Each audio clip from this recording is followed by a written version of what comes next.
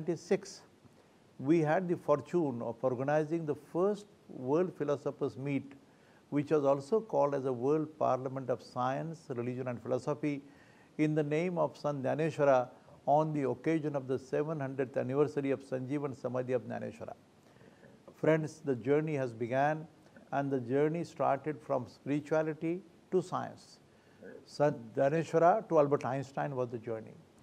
And remember, friends, that I am not trying to promote or just advocate for the great saints and sages of India, but basically the words of very unique words which were uttered by the philosopher Saint Dnyaneshwara 730 years back. They have a long journey, and finally it comes to a very important conclusion. And the greatest scientist of the world, Dr. Albert Einstein, says at the end of his life, when he gives the equation like E equal to mc square or the concept of God particle. And see the beauty, friends, that Saint Dnyaneshwara at that time he says that the universe is a manifestation of intelligence and consciousness.